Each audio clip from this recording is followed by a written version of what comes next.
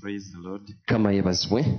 Praise the Lord. Kama yebazibwe. Are you in the house? Tuli mu nyumba. We bless the Lord.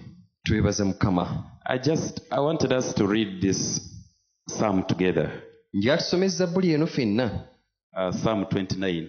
Zabbuli eya 29. If you don't mind, I request you to rise up on your feet and we just read this psalm. Bw'oba tokirinaamu kabi nsaba oyimirire ku bigere ebyo. It has been my psalm this day. Ebadde Zabbuli yange olunaku lwaleero. Psalm 29 from verse 1. Zabbuli eya 29 okutaya ku linnya olusooka. To verse 11. We are going to read very fast. If we can read in English. Tugenda kusoma mu Luzungu ffenna. They have delayed. NIV says, ascribe to the Lord, O mighty ones. Mmwe Mukama mwe abaana b'abazira. Ascribe to the Lord the glory and strength. Mmwe Mukama ekitiibwa n'amaanyi. Ascribe to the Lord the glory due to his name. Mmwe Mukama ekitiibwa erinnya lye. Worship the Lord in the splendor of his holiness. Hey, I've left you. Sorry.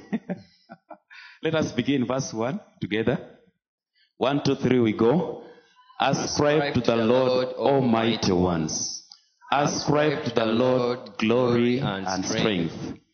Ascribe to the Lord the glory due to his name.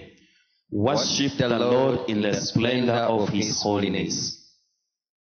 The voice of the Lord is over the waters. The God of glory thunders. The Lord thunders over the mighty waters. The voice of the Lord is powerful. The voice of the Lord is majestic. The voice of the Lord breaks the cedars. The Lord breaks in pieces the cedars of Lebanon. He makes Lebanon skip like a calf, Sirion like a young wild ox. The voice of the Lord strikes with flashes of lightning. The voice of the Lord shakes the desert. The Lord shakes the desert of Kadesh. The voice of the Lord twists the ox and strips the forests bare. And in his temple all cry glory. In his temple what happens? All cry glory. The Lord sits enthroned over the flood. The Lord is enthroned as king forever. Verse 11. The Lord gives strength to his people. The Lord blesses his people with peace. Praise the Lord. Lord, we want to thank you that, Lord, your voice speaks, your voice breaks, oh God, the cedars, oh Lord, the ox, oh King of glory. This evening we've gathered in this place to hear that voice that breaks, oh Lord, ox, oh Lord, that thunders over the waters. Lord, even as, oh Lord, we've gathered in this place this evening, may your voice, oh Lord, thunder over the waters, over the waves that have been surrounding us, oh Lord. Lord, we want to pray that, Lord Jesus, let your voice come out clearly, Lord. Even as I speak, oh Lord, your word this evening, I pray that, Lord Jesus, may you help me, oh God, that, Lord, I will release your word, that your voice will be heard today. To the bone marrows, O King of glory, deep inside us, O Lord Jesus, may your voice be heard, O Lord Jesus. We pray that, Lord Jesus, all other voices will be silenced, O Lord. All other lies of the enemies, O God, saying the year is ending and you have not achieved your plans. Father, we want to say no to that, O King of glory. We still believe that, Lord, you are able to do exceedingly, abundantly, beyond what we can think or even imagine, Lord. Will you come forth, Lord Jesus, and speak to us this evening? Lord, we want to glorify your name.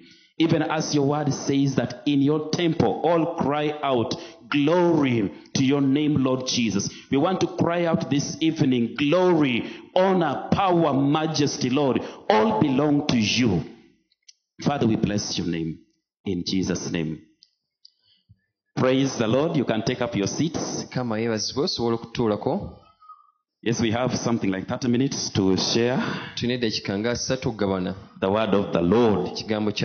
Mukama yebazibwe. Praise the Lord. Extend a hand of fellowship to your neighbor. Praise the Lord. Yes, I want to thank God for the opportunity He has given me today nebaza Mukama olw'omwaganya gwampadde to share His word. okugabana ekigambo kye. I bless the Lord. Mukama muwe ekitiibwa. We are going to read from the book of 1 Samuel, Tugenda kusoma mu Samwiri ekisooka chapter 14, ssuula ey'ekumi from verse 1 up to verse 18. okuva ku lunyiriri olusooka okutuuka ku lw'ekumi. I think he can read in Luganda. 1 Samuel chapter 14 from verse 1 to verse 18. Samwiri ekisooka 14 olusooka pa 18. Awo olunaku lwali lumu Yonasaani mutabani wa Sawulo n'agamba omulenzi eyatwalanga ebyokulwanyisa bye nti, jangu tusomoke tugende eri ekigo eky'Abafirisuuti ekiri emitala w'eri. Naye n'atabuulira kitaawe.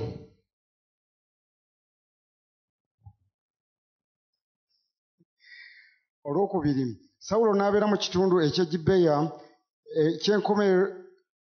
eky'enkomerero munda w'omukomamawanga oguli Migulooni, n'abantu abaali naye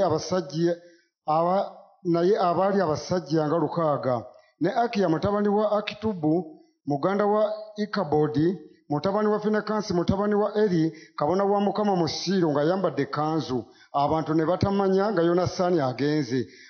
Awo wakati awayitibwa Yonasaani we yali ayagala okufuluma okutuuka mu kigo ky'Abafirisuuti, waliwo ejjinja essongovu eruuyi n'ejjinja essongovu eruuyi, n'erimu erinnya lyalyo Boneezi n'eddala erinnya lyalyo Sene. Ejjinja erimu lyali liyimiridde ku luuyi olw'obukiiko obwa kkono okwolekera Mikumasi, n'eddala ku luuyi olw'obukiiko obwa ddyo okwolekera Geba. Awo Yonasaani n'agamba omulenzi eyatwalanga ebyokulwanyisa bye nti, jangu tusomoke tugende eri ekigo ky'abatali bakomole bano. Mpozzi Mukama anaatukolera omulimu, kubanga Mukama tewali kimuziyiza okulokola n'abangi oba n'abatono. Olw'omusanvu, eyatwalanga ebyokulwanyisa bye n'amugamba nti, kola byonna ebiri mu mutima gwo. Kyuka, laba, nze ndi wamu naawe ng'omutima gwo bwe guli. Awo Yonasaani n'ayogera nti, laba, tunaasomoka ne tugenda eri abasajja ne tweyerula gye bali. Bwe banaatugamba nti mubeere eyo okutuusa lwe tunajja gye muli, awo tunaayimirira buyimirizi mu kifo kyaffe ne tutayambuka gye bali. Naye bwe banaayogera nti mujje gye tuli, awo tunaayambuka, kubanga Mukama abagabudde mu mukono gwaffe, era ako ke kanaabeera akabonero gye tuli. Awo bombi ne beeyerula eri ekigo ky'Abafirisuuti. Abafirisuuti ne boogera nti, laba, Abaebbulaniya bafuluma mu bunnya mwe baali beekwese. Abasajja ab'omu kigo ne baddamu Yonasaani n'oyo eyatwalanga ebyokulwanyisa bye ne boogera nti, mwambuke gye tuli tubalage ekigambo. Awo Yonasaani n'agamba eyatwalanga ebyokulwanyisa bye nti, yambuka ongoberere, kubanga Mukama abagabudde mu mukono gwa Isirayiri. Awo Yonasaani n'alinnya ng'ayavula n'engalo n'ebigere n'eyatwalanga ebyokulwanyisa bye ng'amugoberera. Ne bagwa mu maaso ga Yonasaani n'eyatwalanga ebyokulwanyisa bye n'abatta okumuvaako ennyuma. Olw'ekumi era olutta olwo olw'olubereberye Yonasaani n'eyatwalanga ebyokulwanyisa bye lwe yatta lwali lw'abasajja nga 20, n'ebbanga lyalinga kitundu kya lubimbi mu misiri gw'ettaka. Ne wabaawo okukankana mu lusiisira ne mu nnimiro ne mu bantu bonna ab'omu kigo, n'abakwekwesi ne bakankana nabo, n'ensi n'ekankana. Awo ne wabaawo okukankana kunene nnyo. N'abakuumi ba Sawulo abaali e Gibeya ekya Benyamini ne batunula. Awo laba, ekibiina ne kisereba ne kigenda eruuyi n'eruuyi. Olw'ekumi. Awo Sawulo n'agamba abantu abaali naye nti, mubale kaakano mulabe bw'ali atuvuddemu. Awo bwe baabala, laba, Yonasaani n'eyatwalanga ebyokulwanyisa bye nga tebaliiwo. Sawulo n'agamba Akiya nti, leeta eno essanduuko ya Katonda, kubanga essanduuko ya Katonda yali eyo mu biro ebyo wamu n'abaana ba Isirayiri. Amen. Thanks be to the Lord. Ekitiibwa kidde eri Mukama. Yes, praise the Lord. Mukama yeebazibwe. Praise the Lord. Mukama yeebazibwe. Yes, I'm going to be sharing with you on a subject I've called stepping out our faith. Our faith. Stepping out our faith. Ngenda kwogera ku mutwe okugamba nti okuvaayo eri mu kukkiriza kwaffe. Stepping out your faith in a demoralizing situation.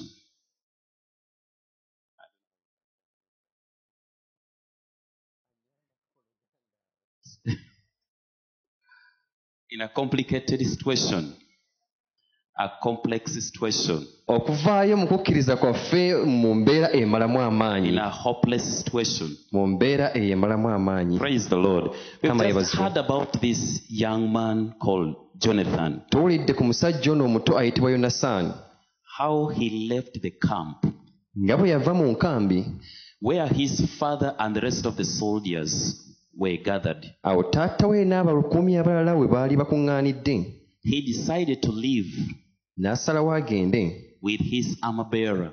n'oyo eyali amukwatira ebyokulwanyisa bye.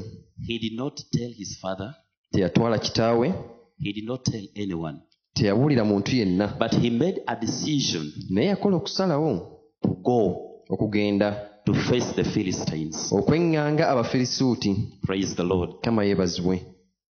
How many of them? Bameka? Two. Babiri. Two of them. Babiri ku bo. They went towards the camp where the Philistines were. Ne bagenda eyo mu nkambi Abafirisuuti gye baali. Praise the Lord. And the Bible tells us that between where Saul and his army or the group was camped Bayibuli etugamba nti awo Sawulo n'abalwanyi be we baali, and where the Philistines were, ate n'awo Abafirisuuti we baali, there was a cliff. waliwo ekikko. Actually, there were two. Praise Byali the Lord. bibiri. One was called Bozez, Ekimu kyayitibwa Bosesi, and then the other one was called Sene. n'ekirala kyayitibwa Sene. And as you read, when you check the Hebrew, the meaning of those two words, Bw'okebera mu nzibula y'Ekibulaniya, Bozez means slippery Bozesi kitegeeza akaseerezi or shiny, oba ekyo ekimasamasa. and then Sene means sharp or pointed. Sene ne kitegeeza ekisongovu. So there was this cliff separating the two armies or the two camps. Kati waliwo obusozi buno bubiri obwali bawula enkambi zino ebbiri. But that did not stop Jonathan from pursuing. N'ekyo tekyalemesa Yonasaani kulumba. So they went ahead climbing. Baagenda mu maaso nga balinnya. Actually, somewhere as you continue reading, you realize that the Bible says they were climbing. Jonathan was climbing the cliff using his hands and feet. Bagamba nti wengera okusoma wansi nti Yonasaani yayambuka akasozi ng'ayavula. Yakozesa mikono na bigere. Praise the Lord. Kama And yeebazibwe. were powerful statements that Jonathan kept on making. Era waliwo ebigambo eby'amaanyi Yonasaani bye yayogeranga. One of those powerful statements was actually that the Lord, nothing can hinder the Lord from saving by few or many. Ekimu ku byo nti teri kiyinza kuziyiza Mukama Katonda kulokola oba bangi oba batono. Praise the Lord. Kama The other yeebazibwe. crazy thing that they did was to show themselves to the enemies. Ekirala ekyakabi kye baakola kwe kweraga eri abalabe baabwe. Let us go and show ourselves to the enemy. Tugende twerage eri abalabe baffe. Praise that was quite funny. Ekyo kyali kyewuunyisa. Any other person fighting or any other army, they would actually try as much as possible to hide from the enemy. Omuntu yenna oba eggye lyonna nga lirwana lifuba nnyo okulaba nga lyekweka eri eggye eddala. But Jonathan tells his armor bearer Ne Yonasaani agamba yasitulanga ebyokulwanyisa bye. and says, let us go N'amugamba tugende and show ourselves to them. twerage eri bo. If they say, don't come, Bwe batugamba nti tojja, we shall take our ground. awo tujja kuyimirira. We shall not run away, but take our what? Tetujja Our ground. kudduka naye tujja kuyimirira. Actually, other versions say, we shall take our ground. Enzibu endala egamba nti tujja kuvaawo. Not that if they say, don't come, we shall run away. Nti osi Praise nti the oba Lord. naatugamba nti temujja nti tunadduka. The other option they gave was, if they tell us to come Ekirala kye bagamba nti batugamba nti mujje or to go to them, oba okgenda gye bali, we shall go. tujja genda. And that will be a sure sign to us that the Lord has given them to us. Era okanaaba akabonero nti ddala Katonda abatugabulidde. Praise that. That was quite crazy. Ekyo kyali kati kyewuunyisa. If you tell me to remain, bw'oŋŋamba nti sigala, I will take my ground. Nja kuyimirira. I will not run away. Sijja kudduka. Did you hear a word like that? Owulidde ekigambo ng'ekyo? That in case they tell us to come, to stay there, we shall run away. Tibatugamba nti tusigale tujja kudduka. Praise the Lord. Kama yeebazibwe. Then if they say, come, ate bwe batugamba nti jangu, we shall surely go. Ddala tujja genda. And that will be a clear sign era kajja kuba akabonero that the Lord has given them to us. Ti Katonda abatugabulidde. Praise the Lord. The number of lessons I want us to draw from this the scriptures.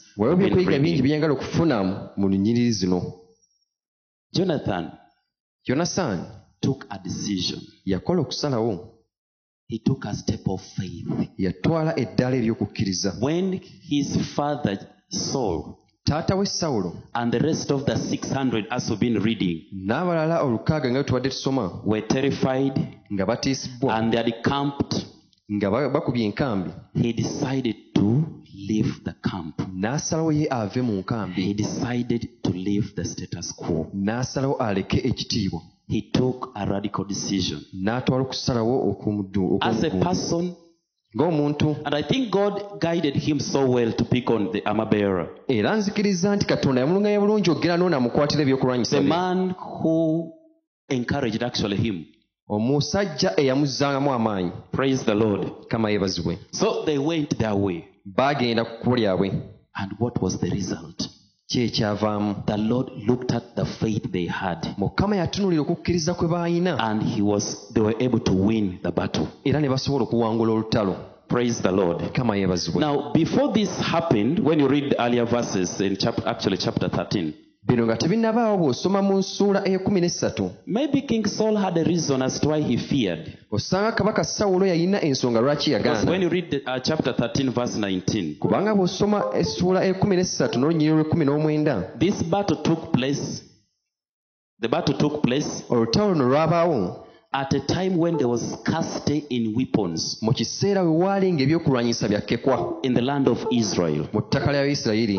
Because actually verse 19 of chapter 13 says, not a blacksmith could be found in the whole land of Israel. Awo ne watalabika muweesi mu nsi yonna eya Isirayiri. Because the Philistines had said, kubanga Abafirisuuti baayogera nti, otherwise the Hebrews will make swords or spears. Abaebbulaniya baleme okuweeseza ebitala oba n'amafumu. So all Israel went down to the Philistines to have their plowshares, mattocks, axes and sickles sharpened. Naye Abayisirayiri bonna ne baserengeta eri Abafirisuuti okuwagala buli muntu enkumbi ye n'ekiwabyo ekyembazzi ye n'effumu. The price was 2/3 of a shekel for sharpening plowshares and mattocks. Verse 21. 21. Naye baalina muyamba olw'ebifumu n'ebiwabyo n'amakato n'embazzi.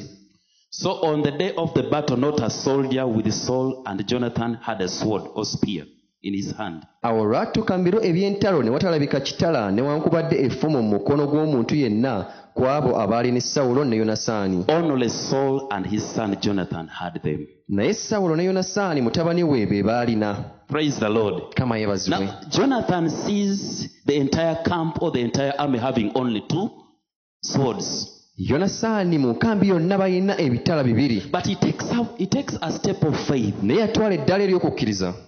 He breaks the status quo n'amenya and ebitiibwa. says, I'm going to face the Philistines. N'agamba nti zina kweŋŋanga Abafirisuuti. 2 swords. Bitala bibiri. One was with King Saul himself. Ekimu kyalina kabaka Sawulo Then yennyini. the other one was with Jonathan. Ekirala kyalina Yonasaani. But he decides to face the Philistines. Naye yasalawo kweŋŋanga Abafirisuuti. He did not look at the number. Teyatunuulira muwendo.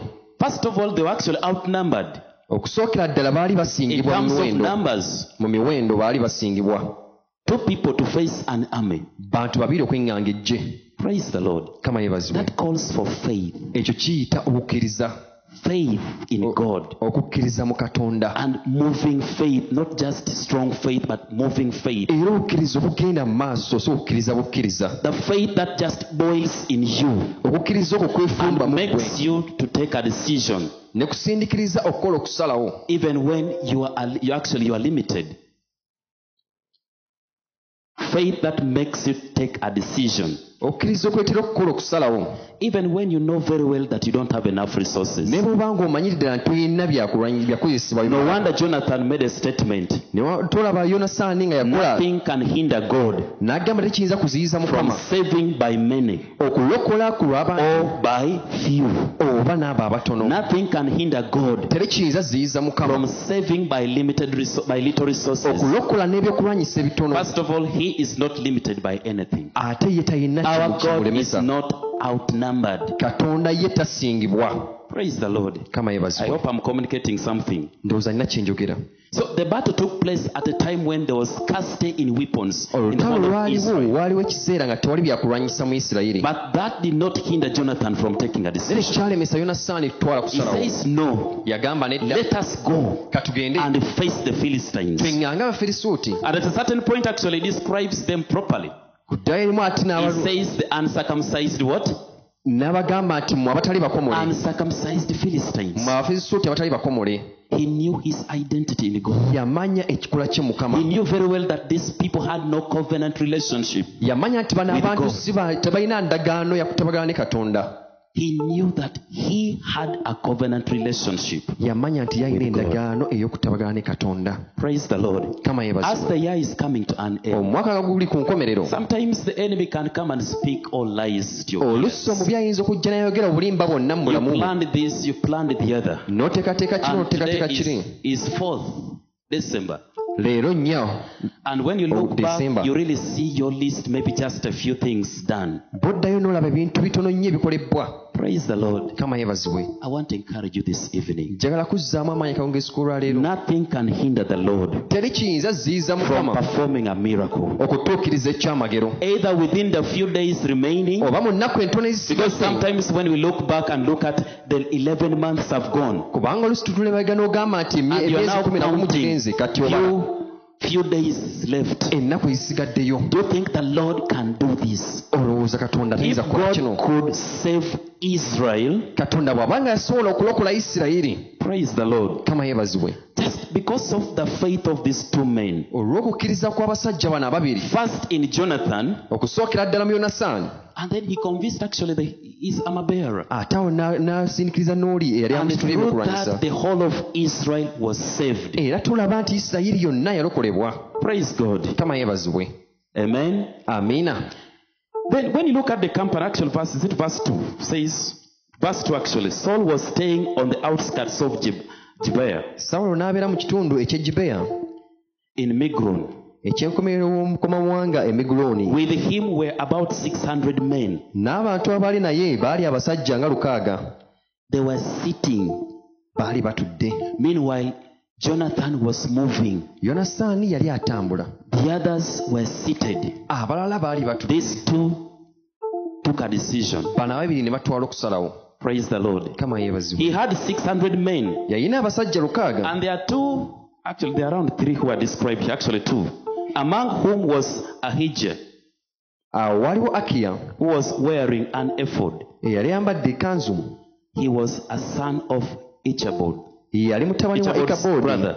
Praise the Lord. Kama yeebazibwe. I tried to check for the meaning of some of and what happened to Ahijah, and I realized that he was one of those rejected priesthood of Eli. Nali ngeza kunoonyereza ekibikwatagana ku Akiya ne ntegeera nti ono ye nnabbi yali yalekebwawo mu mulembe gwa Eri. Then number 2, Ichabod. Ikaboodi.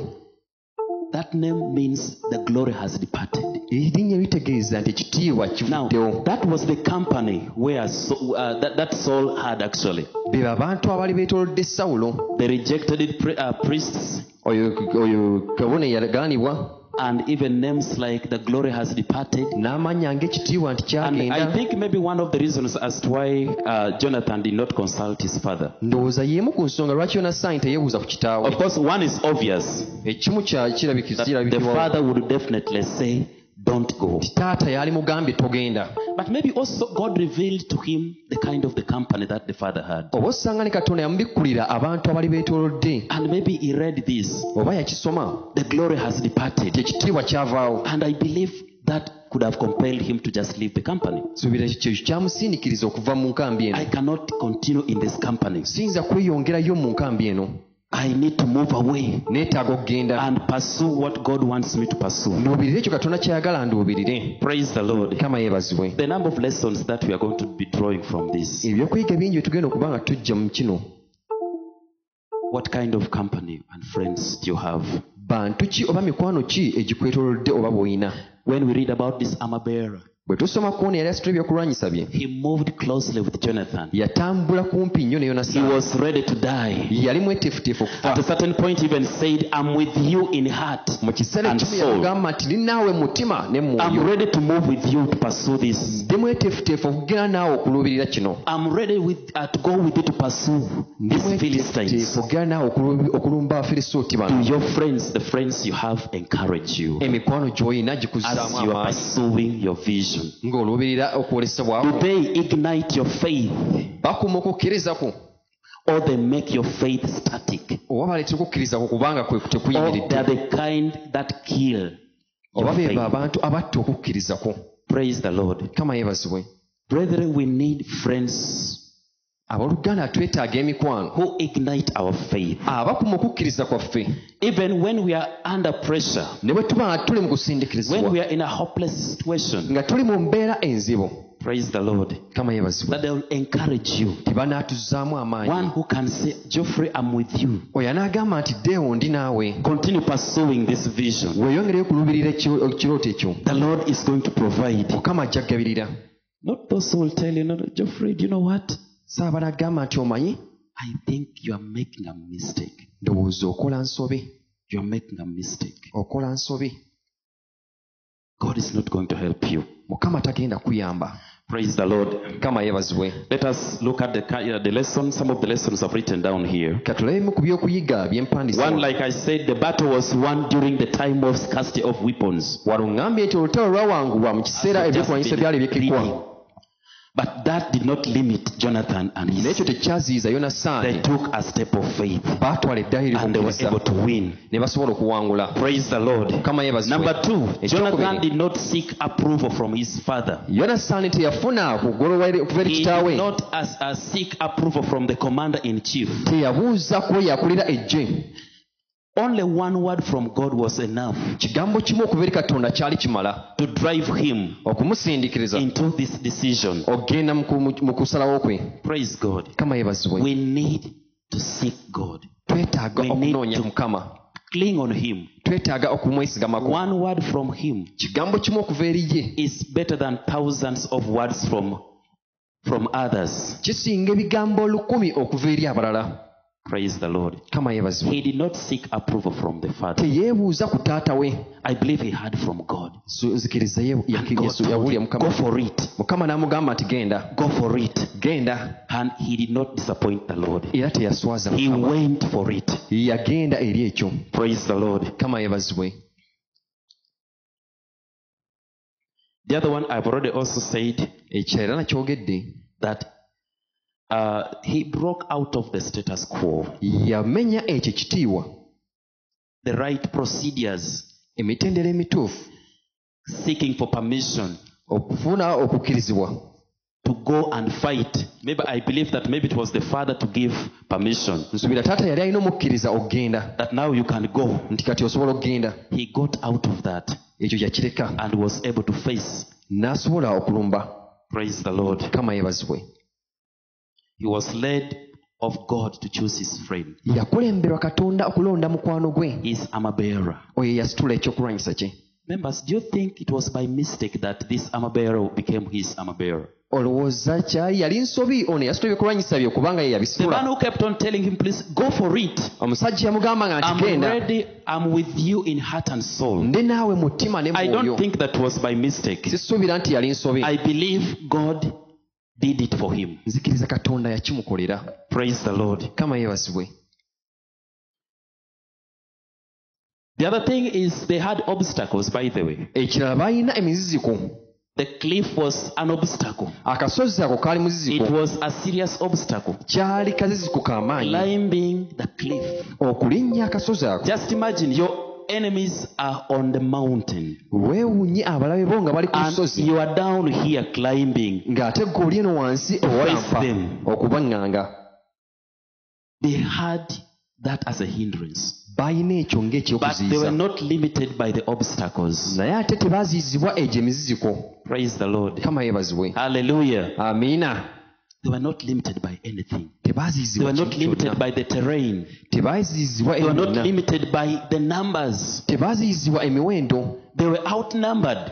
baali basingibwa omuwendo abalwanyi bali. Jonathan and his friend. yonasaani ne mukwano gwe. But the other one was a whole army. naye ate liri lyali jje But they did ddala. not look at that. naye tebaakitunuulira ekyo. One thing I believe they had in their mind, kimu kyenzikiriza kye balina mu ndowooza yaabwe that when God is with you, nti katonda bw'aba naawe, when God is in the picture, katonda bw'aba mu kifaananyi, when God is with you, katonda ng'ali the naawe, number does not matter. omuwendo si kikulu, Numbers don't count. emiwendo tekibala. All I need is a word from him. kyokka kye neetaaga ekigambo okuva eri ye. All I need is to stick to him, kyokka kye neetaaga kwe kumulemerako, to face that giant, okweŋŋanga naggwa n'oyo, to face that challenge. okweŋŋaana ekisoomooza. All God wants me to do katonda kyokka is kyanjagaza exercise my faith. kwe kuteeka okukkiriza kwange mu nkola. By the sometimes we think that maybe exercising our faith is only in small things. ebiseera ebisinga tulowooza nti okuteeka okukkiriza kwaffe mu nkola kwe God kuteeka wants mu bintu ebitono. us, for God to perform that miracle. katonda okukola He's also ekyamagero looking ekyo, at the faith you have in him. naye atunula okukkiriza kw'olina mu ye. You trust him anyway. gwe omwesiga. Praise the Lord. kama yeebazibwe. God wants us to step out our faith mukama ayagala tuteeke even in a complex situation tuveeyo n'okukkiriza kwaffe ne mu mbeera ey'enzibu, where you are saying, God, I've heard your voice. ng'ogamba nti mukama mpulidde I'm going eddoboozi to lyo, take a step of faith. ngera twala eddaala ery'okukkiriza. Praise the Lord. kama Just yeebazibwe. imagine Jonathan climbing the cliff using his hand and feet. fumiitiriza yonasaani yalinnya olusozi ng'ayavula. I don't know who was holding. I believe it was the armor bearer actually who was holding the sword. simanya ani yali akutte ekitala naye nsuubira oyo yali akukwatira okulwanyisa, naye ng'awalampa Using his hand ng'akozesa emikono gye and his feet. n'ebigere bye. Meaning that by that time, ekiseera ekyo Jonathan and his armor bearer were basically defenseless. yonasaani n'amukwata ebyokulwanyisa baali tebalina They bukuumi, were seriously disadvantaged. baalinga bo tebayisi ba mukisa, But that did not hinder them. naye tekyabalemesa. One thing they were focusing on, kintu kimu kye baatunuulira, they were focusing on God. baatunuulira katonda. Climbing, okuwalampa but focusing on who? naye nga batunuulidde ani? On God. mukama katonda. Praise the Lord. kama yeebazibwe. May God help us. mukama That atuyambe even as we cross over to 2020, ne bwe tuba nga tusomoka okugenda mu 2020, we shall climb 2020 in faith. tunaawalampa 2020 mu I kukkiriza. will enter 2020 in faith. yengera 2020 mu kukkiriza. Whether climbing using my leg and my hands, obanga ŋŋenda njavula, the things have not been able to achieve this time, besobole tutuukiriza mu I kiseera kino, strongly believe that I'm going to attain them. nzikiriza ddala nti ŋŋenda bifuna. Praise the Lord. kama yeebazibwe. So Jonathan knew that he was outnumbered, yonasaani yategeera nti omuwendo but gw'abali also gumusinga, knew that when God is in the picture, naye ate yamanya nti katonda bw'aba mu kifaananyi, numbers don't matter. emiwendo si kikulu. He can save by few, asobola okuwonya n'abatono by many. oba n'abangi, Nothing can hinder him. teri kiyinza muziyiza. He can save by limited resources. asobola okutaasa n'ebikozesebwa He can ebitono, bless you by limited qualifications. asobola okuwa omukisa He can n'ebisaanizo promote you by ebitono, limited qualifications. asobola okuyisaawo n'ebisaanizo And ebitono, can also promote you with several qualifications. era asobola okukuza n'ebisaanizo Praise the eby'enjawulo. Lord. Nothing can hinder our God teri kiyinza ziyiza mukama from waffe blessing okugaba He omukisa can bless within a few days. asooka omukisa mu He nnaku can entono still bless within the whole year. era asobola okuwa omukisa n'emwaka All gwonna I need is to focus on him. kyokka kye neetaaga kwe All he kumutunuulira desires from me is to take a step of faith. era kyanneetaaza nze okutwala eddaala Just ekukkiriza If the two hadn't taken up a step of faith, omeetiriza singa bana babiri tebaali tebatutte eddaala lya kukkiriza what do you think would have happened? olowooza ki ekyali baddewo So nothing can hinder our God teri kiyinza ziyiza katonda waffe from blessing either by few okuwa omukisa oba n'abatono or by many. oba n'abangi He can do it. asobola okukikola Praise the Lord. kama yeebazibwe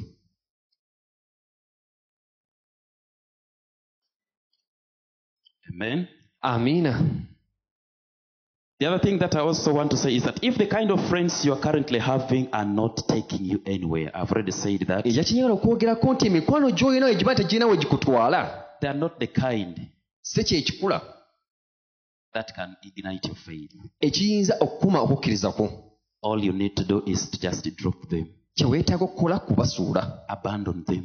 baleke I'm not saying hate them. sigambye nti bakyawe Jonathan abandoned yonasaani yabaleka the camp of the father enkambi ya taata and decided to take a parallel ye direction. n'asalawo atwale oluuyi olulala And God said, Amen. mukama n'agamba I'm amiina going to perform. ŋŋenda kukola I'm going to cause panic ŋŋenda in the kuleeta camp of the enemy mu nkambi because y'ababi of the faith I've seen in you. olw'okukkiriza kwendabye mu mmwe And surely the Lord was able to cause panic at the camp of the enemy. ddala katonda yaleeta okukankana mu There was nkambi y'ababi panic waaliwo okukankana in the camp of the Philistines. mu nkambi y'abafirisuuti And by the way, when King Saul and the rest of the people saw that there was panic, kabaka sawulo bwe baalaba nti they waliwo actually okukankana mu came nkambi y'ababi back. They came.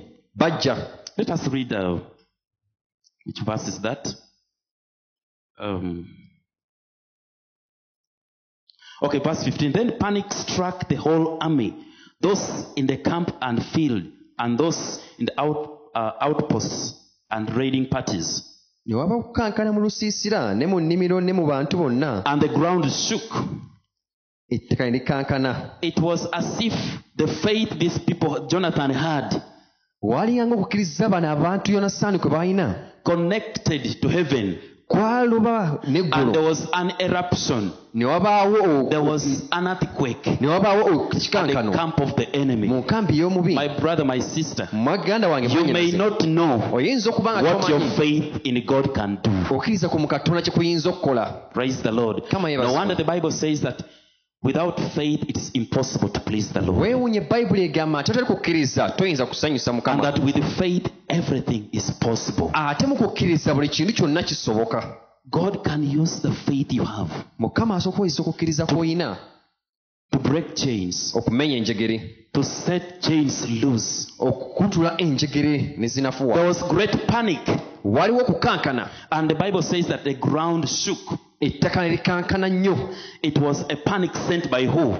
kankana ani The Bible yakuleeta says it was a panic sent by God okukankana katonda because yakuleeta of the faith that some people had. olw'okukkiriza abantu abamu kwe Because baalina they stepped out. kubanga They were able to bavaayo exercise their faith. ne bateeka okukkiriza And they kwabwe were mukola saying that even if we don't have weapons, ne bagamba oba tetulina even byakulwanyisa if we are few, oba tuli batono we are going to face this army. tugenda kulumba And I believe that God is going to do it for era us. nzikiriza katonda agenda And kitukolera because of that, olw'ekyo there was great panic. waliwo Let us okukankana look at the okunene next verse. Verse 16 says, Saul's lookouts at Gibeah in Benjamin n'abakubi ba sawulo abaali e gibeya ekya benyamini saw the army melting away in all directions. laba ekibiina ne kiseebera ne bagenda eruuyi n'eruuyi And I think God opened his eyes. nzikiriza katonda yaggula God amaaso ge opened their eyes. katonda yaggula amaaso gaabwe Instead of just seeing an army, mu kifo ky'okulaba they ejje started seeing this army melting away.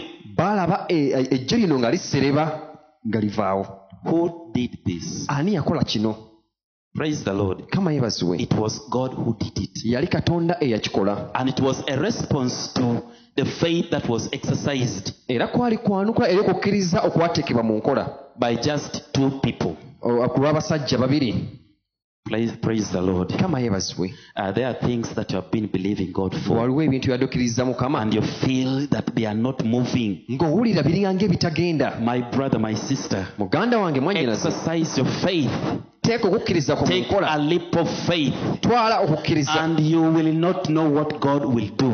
tojja kumanya katonda Heaven ky'anaakola will respond. eggulu lijja kwanukula All you need to do kyonna kye is weetaaga taking okukola a step of faith. kwe kutwala eddaala ery'okukkiriza First, hear from God. sooka owuliriza okuva eri katonda Praise the Lord. I believe Jonathan heard clearly from God. nzikiriza yonasaani yawuliriza okuva He eri katonda responded to the word of God. yanukula eri ekigambo kya mukama I believe he sought God secretly. nzikiriza katonda And I believe yamuwa God gave him a revelation. katonda yamuwa okwolesebwa God revealed to him mukama that yamuwolesa now you can go. nti osobola okgenda You can go osobola okgenda and face this army. weŋŋanga ejje eryo Praise the Lord. mukama yeebazibwe So what happened? Saul's lookouts at Gibeah and Benjamin saw the army melting away in all directions. sawulo n'ejje ne balaba ejje nga ekibiina nga kisereba Verse 17. Then Saul said to the men who were with him, awo sawulo n'agamba abantu abaali naye nti muster the forces and see who was left. This was quite funny. kino kyali nga kisoomooza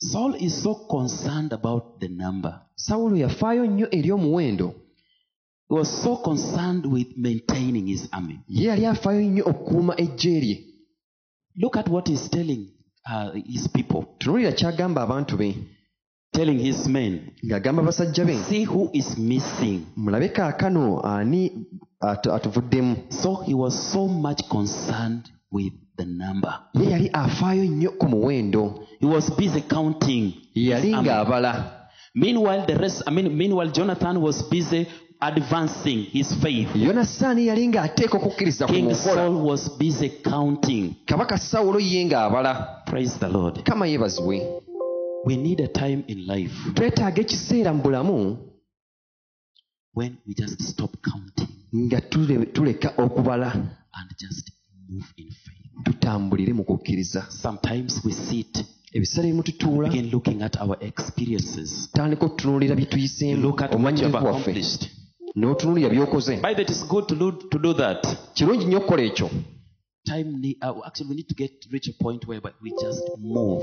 twetaaga okutuuka ku kiseera nga King Saul tutambula was distracted by number. kabaka sawulo ye yatwalibwa olw'omuwendo Like every minute, buli ddakiika count who is missing. bala ani atuvuddemu Even after seeing that they were seeing armies melting away, ne bwe yamala okulaba nga he ejje was lisereba busy counting, ye yali ng'abala telling his men, ng'agamba basajja be find out who is missing. muzuule ani atuvuddemu Praise the Lord. kama yeebazibwe Praise the Lord. mukama yeebazibwe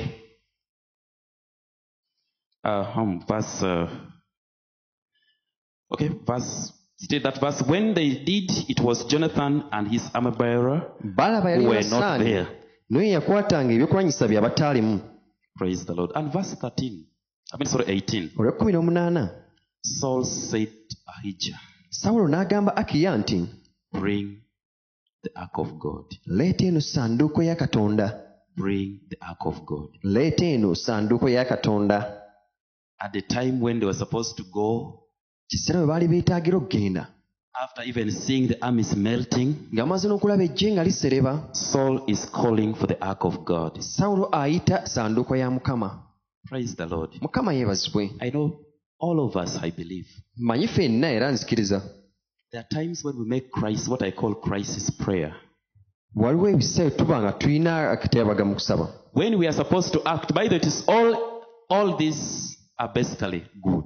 bino byonna birungi When Saul was supposed to pray, sawulo bwe yali yeetaagisa okusaba he was seated in the camp, yali atudde mu nkambi counting his men. ng'abala basajja be Praise the Lord. kama yeebazibwe The time when he was supposed to pray, ekiseera bwe yali he was yeetaagira busy doing okusaba what? yali Counting his men. ng'abala basajja be Praise the Lord. mukama yeebazibwe Now, the time when he was supposed to act, ekiseera bwe yali alina okuteeka mu nkola this is when he's calling for the ark of God. awo bw'ayitira sanduuko ya mukama Praise the Lord. mukama yeebazibwe Have you ever found yourself in such a circumstance? wali weesanzeeko mu kiseera ng'ekyo When you are supposed to be praying, nga wali badde ng'osaba you are not praying. naye ate nga tosaba When you are supposed to be acting, weetaaga okuba ng'okola I don't want to say that that's when you are praying. All is good.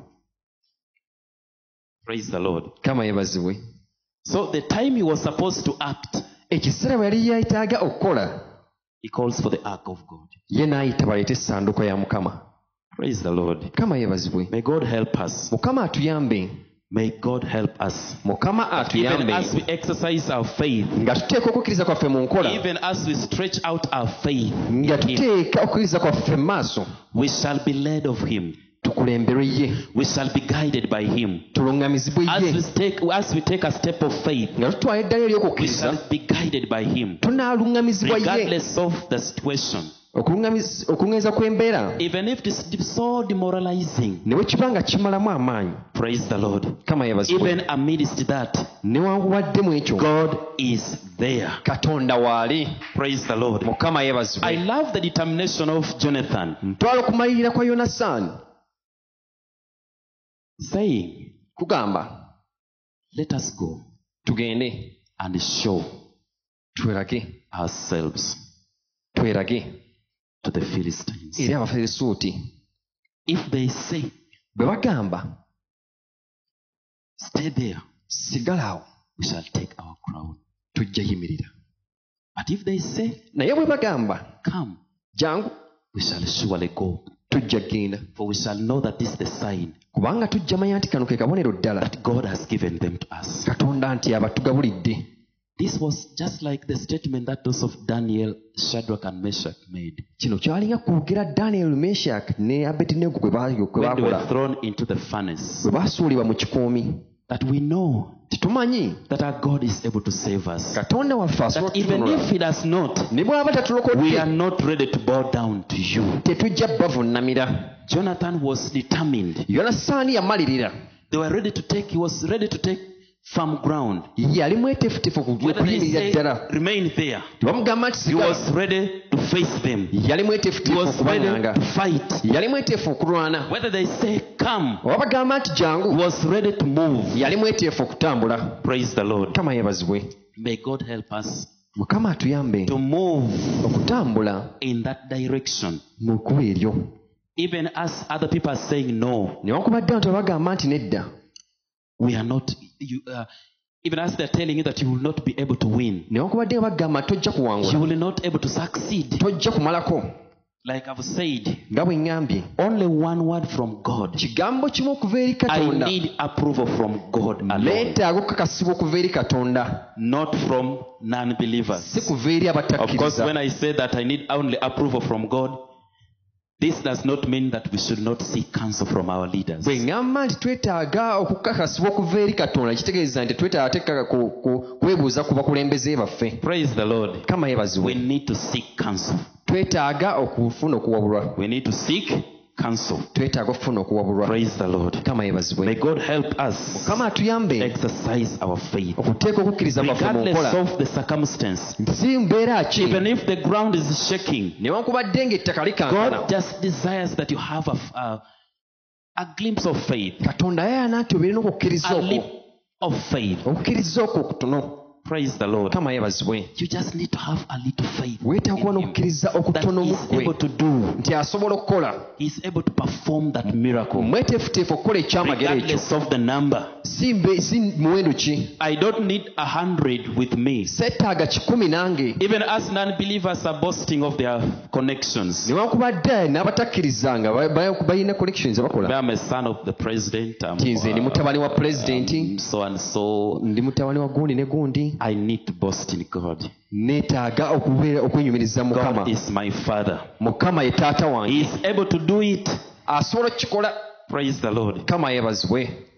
The other lesson is your faith Ekyokuyiga ekirala okukkiriza ku will encourage others kujja kuzaamu amaanyi abalala. as you step out your faith. Nga ggwe obuyimuka ovaayo. You realize that at a certain point, Weetegereza nti mu biseera kimu Saul and his company Sawulo n'enkambi ye were able to come basobola okuvaayo to join them, to join Jonathan. okwegatta Yonasaani. Praise the Lord. Kama yeebazibwe. They were able to come and join them. Basobola okuvaayo Even okwegatta those ku who are Yonasaani. defected. N'abo abaalinga banyigizibwa. By the way, there are some Hebrews Waliwo Abaebbulaniya abamu who were actually fighting for the Philistines. abaali balwanirako ate Abafirisuuti. Praise the Lord. You Come continue on. reading the verses, you'll get it. Weeyongere okusoma ennyiriri ojja kiraba. They too came back Baabazzaayo and joined Jonathan ne beegatta ku yonasaani. Praise the Lord. Kama yeebazibwe. When you exercise your faith, bw'oteeka okukkiriza kwo mu nkola, others will be encouraged. abalala bajja kuzzibwamu amaanyi. Others will be encouraged. abalala bajja kuzzibwamu You amaanyi. exercise the faith, wateeka okukkiriza mu nkola, and God did something. Mukama n'abaako ky'akola. As you testify, nga ojulira, someone will be encouraged. waliwo Praise ajja the Lord. kuzzibwamu amaanyi. Mukama yeebazibwe. Praise the Lord. Mukama yeebazibwe. Exercise your faith teeka okukkiriza kwo mu nkola, so that someone can be encouraged. omuntu omulala azzibwemu amaanyi. Let us read 1 Thessalonians chapter 3 verse 7 katusome Abasessalonike ekisooka as we end. nga tumaliriza. Chapter 3 verse 7. Oh.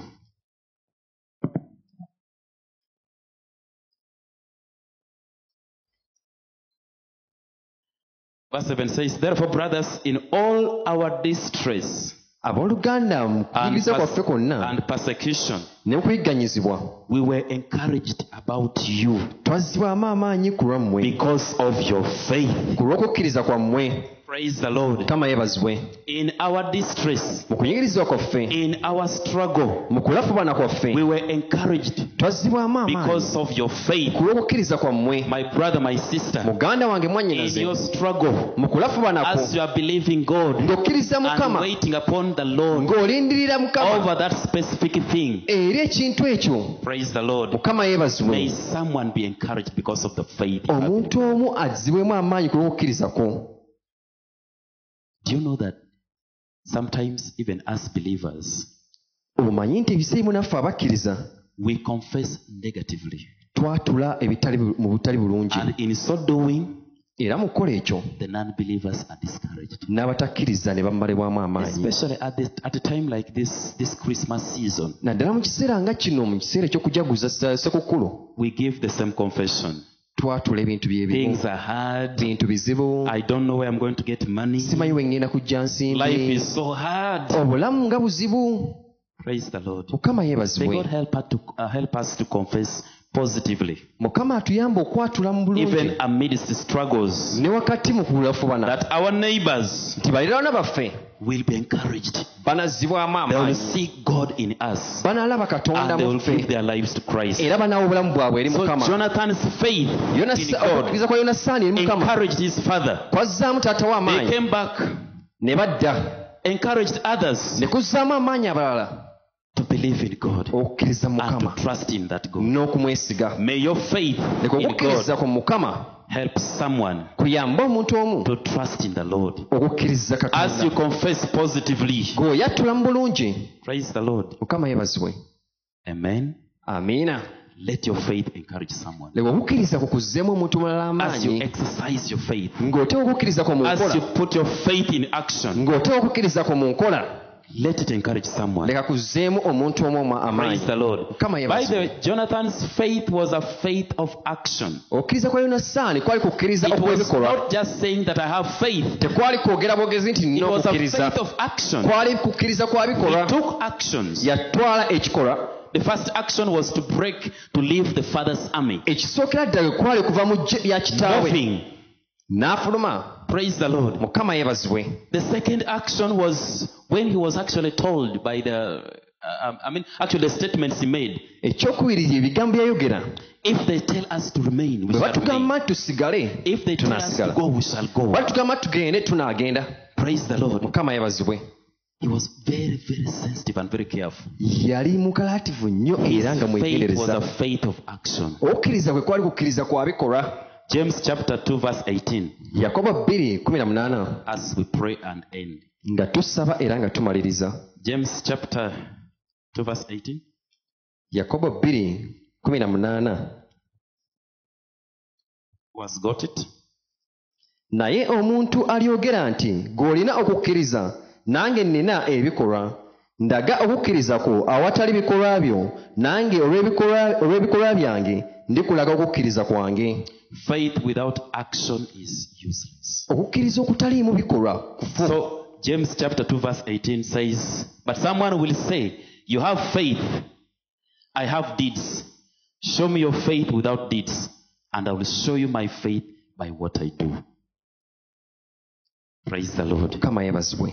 His faith was a faith of action. Okukkiriza kwe kwali kukkiriza kwa bikolwa. Taking a step every minute. Okutwala eddaala buli Even if there was a cliff, newankubadde waliwo he was not limited by that. Even if the number was small, newankubadde he omuwendo was gwali not mutono limited by that. tegwamuziyiza. Even if he had only one sword, ne bwali nga alina ekitala kimu, but they had only one sword. balina ekitala kimu. And the Bible says that first slaughter, bayibuli egamba nti ekyasooka they slaughtered many batta olutta in lunene an area equivalent to what? An acre of land. mu kitundu ekyenkana n'eyiika y'ettaka. Praise the Lord. Mukama yeebazibwe. He took a step of faith. yatwala eddaala May God ery'okukkiriza. help us. Mukama atuyambe. Even if there are few days left newankubadde waliwo ennaku ntono ezisigaddeyo to end the year, okumalako omwaka, exercise your faith. teeka okukkiriza ku mu Cling nkola. on that God. kkiriza mu Katonda Personally, oyo. I've told God, nze nga I'm nzinjugidde ne leaning Mukama on you. nti nze neesigamye ku ggwe. You spoke to me about this. wayogera nange ku I kino. heard clearly, nawulira bulungi and I wrote these plans down. era ne mpandiika bino. And I took a decision. ne ntwala I started okusalawo. working upon this. ne ntandika okukola ku kino. And you brought me this far. n'ondeeta okutuuka Are you wano. not so faithful gwe toli to mwesigwa bring this to accomplishment? ate okuleeta ne kino ku nkomerero. Praise the Lord. Mukama yeebazibwe. I am determined ndi that mumalirivu even as I cross over to 2020, ne bwe mba nga nsomoka okugenda mu I'm 2020 going to exercise my faith. ngenda teeka okukkiriza kwange mu nkola. Things I've written down. ebintu bye mpandiise wansi. Praise the Lord. Have you started writing your plans for watandise 2020? okuwandiika ebintu byoyagala How many of Mukama us have akole. I've already written those plans down? bameka abatandise okuwandiika ebintu ebyo. How many of us have already done? bameka amaze okukikola. Personally, I've written down my plans for 2020. ye amaze okuwandiika enteekateeka ze za And there 2020. are big things that I've written down. era waliwo ebintu ebinene byawandiise I'm wansi. not looking at my income. situnuulidde ensimbi zenfuna. My income may not be able to take me through the month. ezo zenfuna zizo obutantwala ne But I'm mwezi. not deterred by that. naye ate eyo I'm not tekinziyiza. limited by that. eyo tekinnemesa. Praise the Lord. Mukama yeebazibwe. Sometimes things can mean to be hard. oluusi ebintu biyinza okuba ng'ebizibu. This last month, things were so hard for me. omwezi oguyise ebintu byali bizibu gye ndi. My mother was very sick. maama wange yali mulwadde. I received a baby. n'enfuna omwana. My wife went through operations. mukyala wange I n'agenda mu had other kulongoosebwa. obligations paying tuition for some students. naye nina ate okusasulira abaana abamu ebisale. And things were very hard. ebintu nga bizibu. And sometimes when you listen to the voice of the enemy, you can ebiseera die. muwuliriza eddoboozi ly'omulabe oyinza okufa.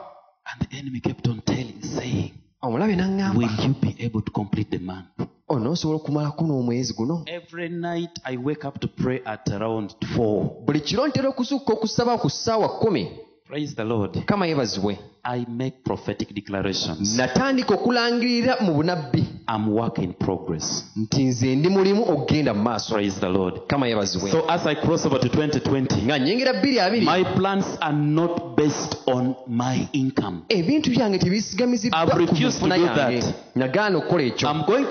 I've actually made crazy plans. nsazeewo okukola I enteekateeka need ez'ekiralu. millions of shillings. neetaaga ensimbi And I'm ez'obuwanana. going to move by faith. era ngenda I'm kutambula mu going to kukkiriza. cry out to God. ngenda kukabirira Mukama. As I wake up in the night to pray with my wife, nga nze okusema mu kiro okusaba holding mukyala her wange. hand, nga tukwataganya emikono. praying. nga tusaba. I'm believing God for these things I've made. zikiriza Mukama ku lwa kino kyempandiise. By the way, I've not just written, I want a car, I want land, I siwandisigala want motoka, this. njagala ttaka, njagala kino. I've even gone ahead ngenze n'ensukkuluma to write down how and where I'm going to raise the money. engeri gye ngenda okufunamu ensimbi ezo niye ngenda okikolamu. And I'll put it before the Lord. era ne mbiteeka mu maaso ga I Mukama. started praying. ne ntandika okusaba. On 31st December, 31 Desemba I'll just go and present it to Him jagenda nga mbiwaayire Mukama.